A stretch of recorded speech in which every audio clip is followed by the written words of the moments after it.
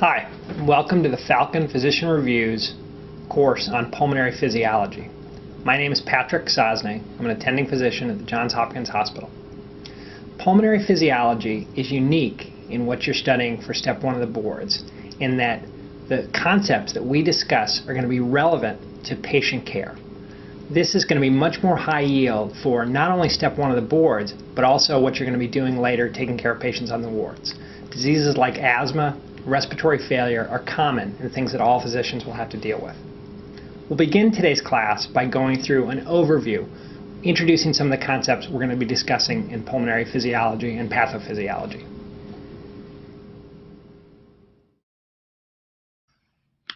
Hello and welcome to Falcon Physician Reviews course on pulmonary physiology. My name is Patrick Sosnay. I'm an attending physician in pulmonary and critical care medicine at Johns Hopkins Hospital. Today we're going to be talking about pulmonary physiology, specifically going through how pulmonary physiology relates to some of the common diseases such as asthma and COPD.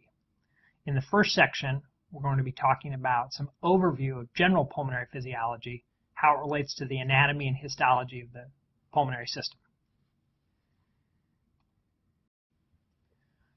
The lungs have a pretty simple function.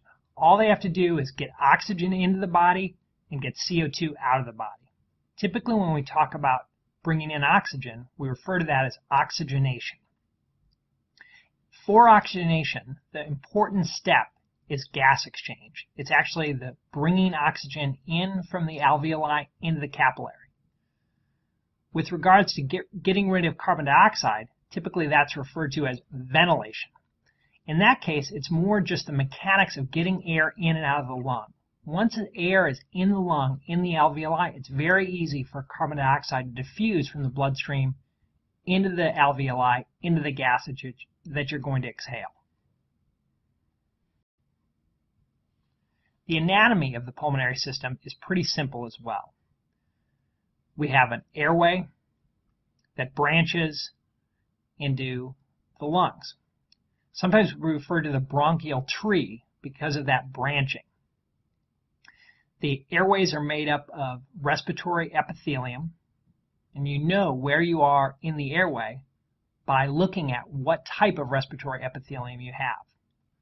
In the right lung, there are three main lobes: the right upper lobe, right middle lobe, and right lower lobe, compared to the left lung that just has two lobes, the left upper and the left lower. The left lung actually has an equivalent of the right middle lobe. Sometimes that's the area referred to as the lingula. It's the area right next to the heart. The way that I remember that the right lung has three lobes and the left lung has two is I remember the tricuspid valve, which sits on the right side of the heart and pumps blood to the lungs, is a three-cusped valve. So tricuspid, three lobes on the right side. The pleura is the surface that lines both the chest wall and the lung in the thoracic cavity. We've got the visceral pleura that's adherent to the lung surface, and the parietal pleura, which is adherent to the chest wall. The space in between those pleura is a potential space. That pleural space is a potential space, and usually we don't see it unless something pathologic is happening. A couple of examples are given in the next few slides. This is an example of a pneumothorax, or a collapsed lung. In this case, air has gotten into the pleural space. You can see in the right lung, with the arrowhead, the area is much darker, much more homogeneous. That's because there's air in that pleural space. The white collapsed lung is pushed up against the mediastinum. This is compared to the left lung that has normal lung markings. You might see a pneumothorax from trauma, or sometimes you might see it spontaneously, especially in tall, skinny males or in individuals with COPD or other obstructive lung diseases.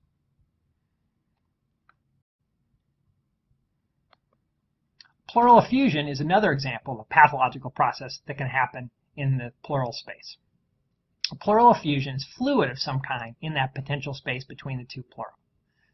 Pleural effusions can be just transudative fluid, as in the case of heart failure, or they can be exudative fluid in the case of pneumonia or cancer. In this case, you can see a pleural effusion on the left side. The pleural effusion is very easy to see on the lateral view of the chest x-ray. We can see one side of the diaphragm being very well outlined, but we don't see the left side of the diaphragm, because the pleural fluid has silhouetted or shadowed out that side.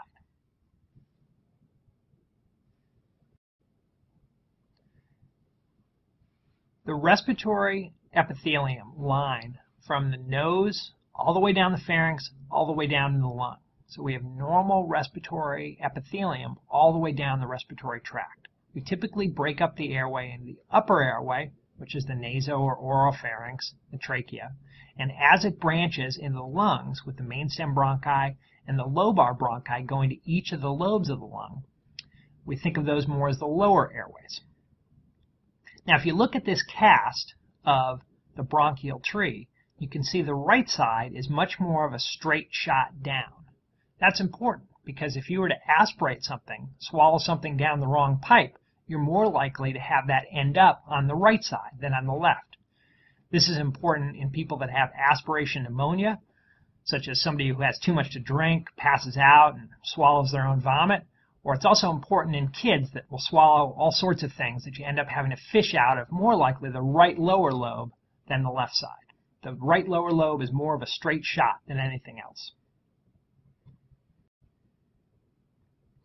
The bronchial tree branches extensively. It probably branches between 19 and 25 times, depending on who you ask. Obviously, with each branching, the airways get narrower and narrower, get smaller and smaller. But if you look at the total cross-sectional area, if you add up the area of all those branches, as you go out distal in the lung, actually the total cross-sectional area increases. Now remember this point because it's going to be important when we talk about airway resistance. There's also a change in the type of epithelium we see from the upper airway down to the portion of the lung where gas exchange occurs. In the upper airway, we see pseudostratified columnar epithelium. This pseudostratified columnar epithelium has cilia or hair cells which are involved in mucociliary clearance, basically getting stuff that shouldn't get down in your lungs out. You've got a layer of mucus that sits above this that makes up the phlegm that you cough up more of when you get sick. There's several different cell types that we see within the upper respiratory zone. We see the typical ciliated epithelium, but we also see goblet cells that secrete mucus. This is sometimes referred to as the conducting zone of the lung. It serves a purpose of warming and humidifying the air, and it also has that layer of mucus in the cilia to help beat that mucus up and out that help trap any particles that we would inhale. There are certain diseases that can occur if this mucociliary clearance mechanism is dysfunctional.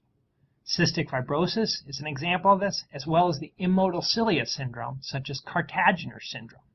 In these diseases, we see people typically with problems clearing upper airway infections, chronic infection of the lungs, and eventually leading to bronchiectasis or dilation of the large airways. As we get down to the lower or gas exchange portion of the lung, we see a change in the respiratory epithelium. Instead of having those pseudostratified columnar epithelium, we start to see flat squamous epithelium. Mixed in with this are some endothelial cells that are also flat. The purpose of these flat cells is to allow for gas exchange, to allow oxygen and carbon dioxide to diffuse across that short distance. This is sometimes referred to as the respiratory zone of the lung, or the business end of the lung, where gas exchange occurs. Within the lung, there's a huge surface area for gas exchange. The whole point of branching out and going to a lot of different alveoli is to allow for a big surface area. And there's probably about 75 meters squared, or roughly the size of a tennis court, within our lungs.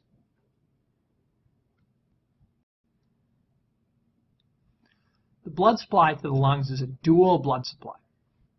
You've got the pulmonary artery, which pumps deoxygenated or blue blood from the right side of the heart. Those pulmonary arteries always run right next to the bronchi. So if you ever see a histology specimen or even a radiology picture, you'll always know that the airway and the pulmonary arteries run together. The pulmonary artery will go down, branch out, and form a capillary network that is intercalated with the alveoli. Here in these alveoli, capillary junctions is where gas exchange occurs. Once the blood is oxygenated, it returns to the left side of the heart through the pulmonary veins. These veins carry red or oxygenated blood. But in addition to the pulmonary circulation, there's also what's called the bronchial circulation. The bronchial circulation branches off of the aorta. So the blood that supplies the bronchial circulation comes from the left side of the heart. It's red oxygenated blood. The bronchial circulation is important in a couple different conditions. Most importantly, when someone has hemoptysis or coughs up blood, it's usually a problem with bleeding from the bronchial circulation. So for example, if someone has bronchitis or lung cancer or bronchiectasis, any of the common conditions where you can see hemoptysis or coughing up blood, usually the problem is in the bronchial circulation, and an interventional radiologist can actually inject a contrast material into those bronchial vessels and embolize off the one that's bleeding. The bronchial artery and the bronchial circulation, however, is not critically important. When we do a lung transplant, the transplant surgeon will hook up the pulmonary artery, hook up the pulmonary veins, obviously hook up the airways, but he or she is not going to spend any time hooking up the bronchial circulation. So you could argue whether or not we need the bronchial circulation at all. There's a dual innervation of the airways. Both the sympathetic and the parasympathetic nervous systems have an output on the airways. The sympathetic nervous system, the fight, flight, or fight nervous system, acts through the beta-2 adrenergic receptors. When you stimulate these beta-2 receptors, you get relaxation of bronchial smooth muscles and the airways get larger. You get bronchodilation. This is countered by the parasympathetic nervous system. When you stimulate the parasympathetic nervous system via the M1 muscarinic receptors, you get contraction of bronchial smooth muscle. This leads to bronchoconstriction or the airways getting smaller. So the airway diameter is to some extent dependent on the balance between sympathetic and parasympathetic stimulation. This will become important when we look at pharmacologic agents that attempt to manipulate this, because the relative diameter of the airway is very important to airway resistance, which is critical for diseases such as asthma and COPD or emphysema. In this question, we have a 16-year-old high school athlete who's running outside during spring training for soccer. She develops some shortness of breath. She gets tachypneic, breathing rapidly, and tachycardic, having a rapid heart rate. She actually has allergy-induced asthma. What agent should she take to alleviate her symptoms now, and why? There's a couple important points I want to bring up about this question. First off, it notes that she's training outside during the spring. Spring might be a hint that this patient has some allergies. Typically allergies are worse in the spring or in the fall. There also might be the suggestion that she has either exercise-induced asthma, because it came on while she was exercising, or she may have some cold-induced asthma if she were training outside during a cooler day. As you're starting to read this question, you might think of some of the asthma, but then they give you later in the stem actually describing that she's got allergy-induced asthma. This is a good point to not get too worried if you don't recognize something in the question. Sometimes they'll actually give you what they want you to be thinking about. So our 16-year-old high school athlete who's developed allergy-induced asthma, what agent do we want her to take to alleviate her symptoms now, and why? Let's go through each of these answers.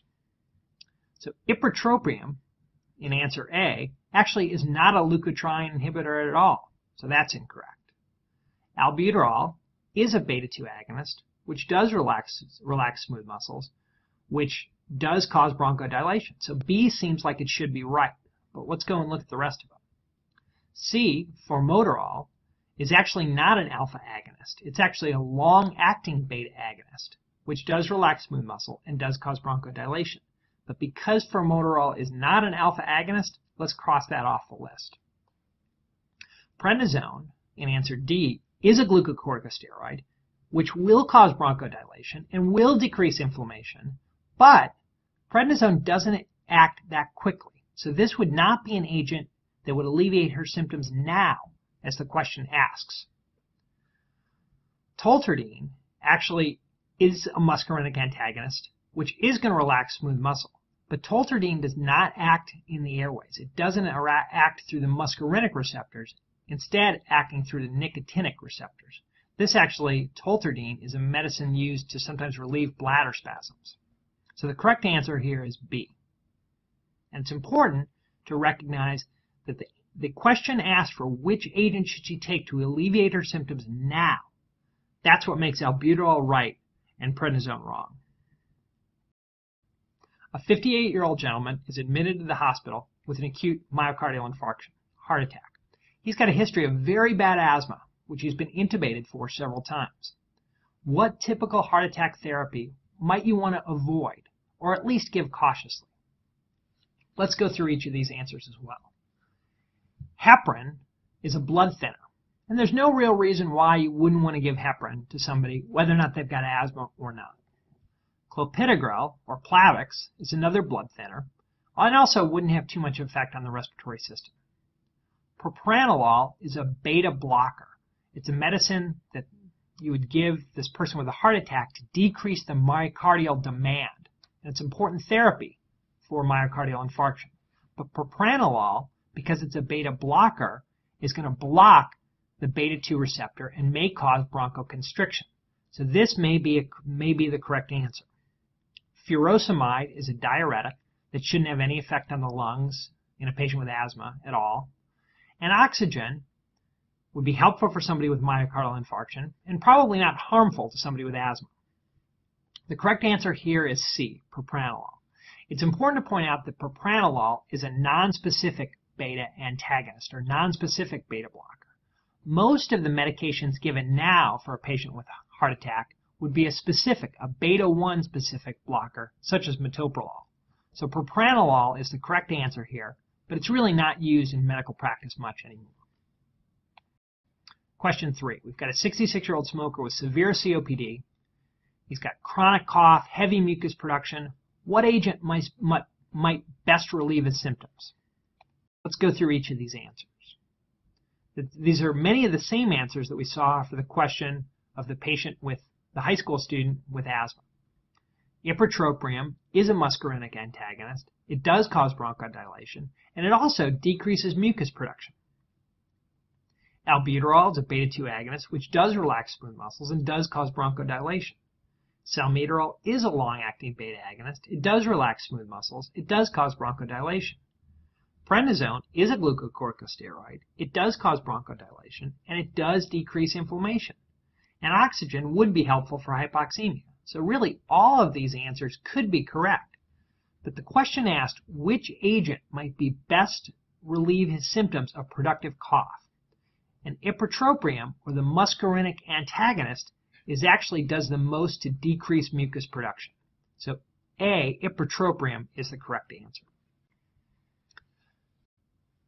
Question 4 doesn't have a multiple choice associated with it, and this is more of a, quote, pimp question than something you might see on the boards. 66-year-old gentleman with COPD is admitted to the hospital with a COPD flare. He's getting frequent nebulizer treatments.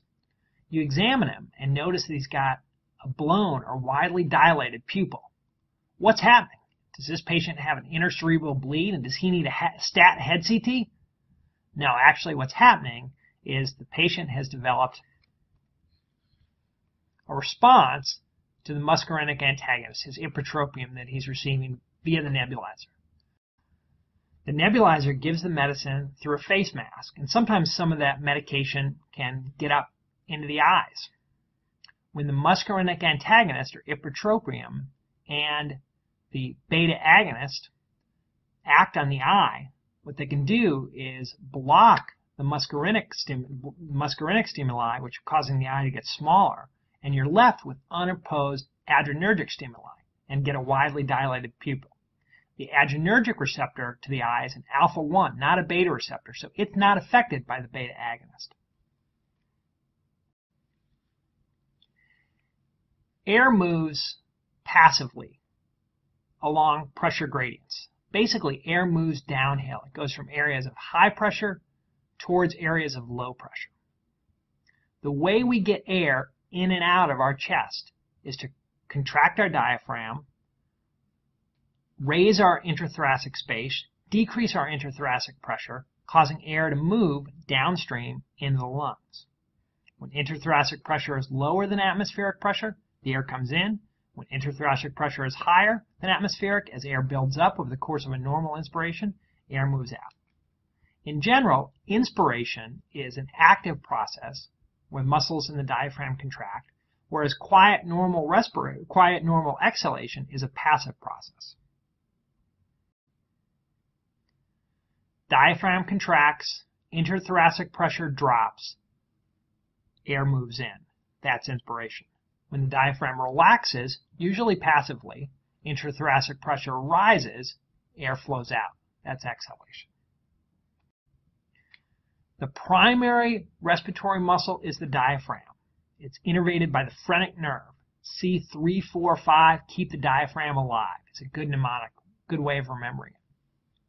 That's particularly important because if somebody has a spinal cord injury at the level of C345 or higher, he or she is going to require mechanical ventilatory support. They're not going to be able to move their diaphragm. They're not going to be able to breathe on their own. There are many secondary muscles of respiration, such as the intercostal muscles in between the ribs, the sternocleidomastoid and scalene muscles in the neck, and the abdominal muscles, which are particularly helpful for forced expiration, for forcing air out. Forced expiration is important when we exercise, and it's also important in cases where someone has obstruction to getting air out, as in the case with asthma or COPD, that we'll talk about more later. That concludes the first module of this lecture. We've discussed some of the relevant anatomy, histology, pharmacology, and some of the neuromuscular interactions that help us place into context the physiology we're going to talk about in later sections.